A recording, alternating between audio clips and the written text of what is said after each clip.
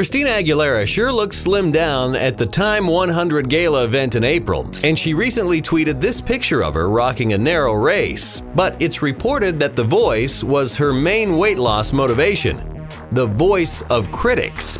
According to Us magazine, the former voice judge dropped 20 pounds because she received so much criticism from haters, and all the unwanted attention depressed her.